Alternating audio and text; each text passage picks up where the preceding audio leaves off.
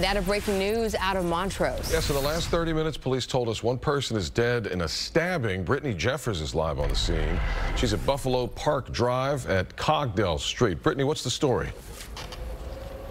Yeah, we have limited information at this point, but just to give you some perspective, this investigation taking place right in front of an apartment complex here. This is Hanover Archery Park, where you can see investigators walking in through the front entrance there near that white pickup truck. Again, as I mentioned, still limited information at this point, but according to HPD dispatch, there was a call around 3:30 this morning for an assault in progress and stabbing. Shots were fired as well as reports of injuries. According to dispatch, one person died, another transported to the hospital.